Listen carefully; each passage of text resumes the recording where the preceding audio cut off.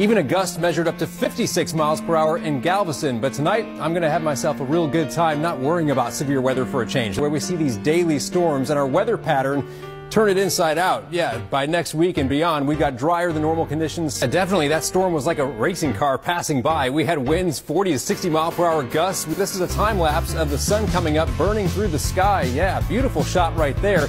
112 in Del Rio. I feel like 112 might as well be 200 degrees. That's why they call me Mr. Fahrenheit. And with that high building in, temperatures are like, I'm gonna go, go, go. There's no stopping me. All the way up into the upper 90s. All right, here we go. It's my last forecast of the morning. Don't stop me now. I'm having such a good time. I'm having a ball.